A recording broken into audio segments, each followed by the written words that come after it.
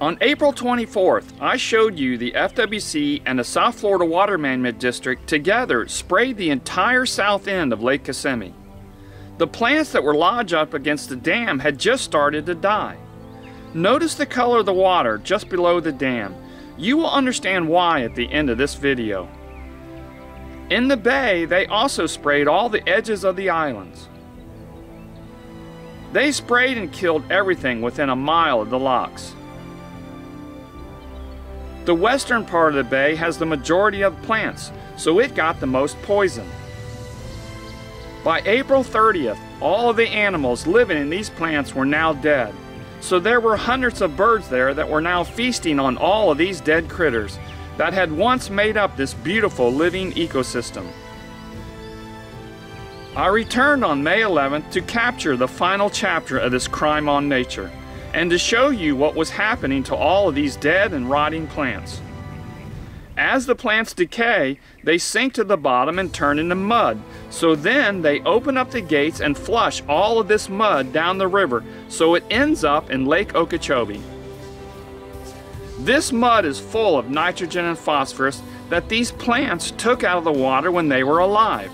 Now that they are dead, they are releasing all of these nutrients back into the water, along with all the poisons that they used to kill them. This practice has been going on for decades, so they just continue to do it, even though there are other options that would remove these plants instead of flushing them down the river. Let's look at it from another angle. When they open the gates, it creates a suction that pulls all of this muck from the entire basin.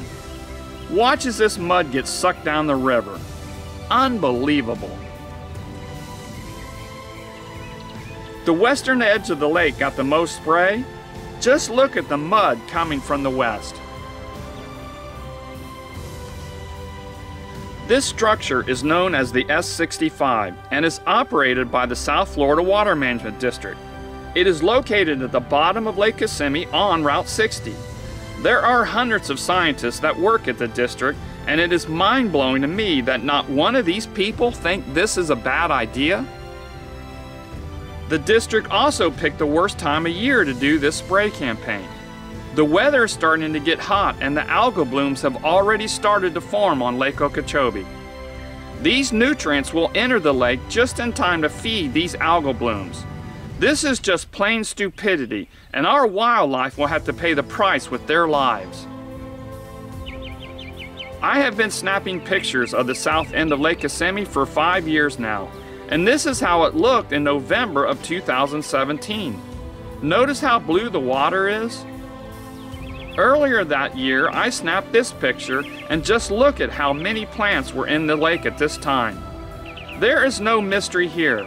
The reason the water is blue is because the plants are filtering out these nutrients in the water. We should not be killing any of these plants. Instead, we should be encouraging more to grow. So in just the last 5 years, we went from this to this.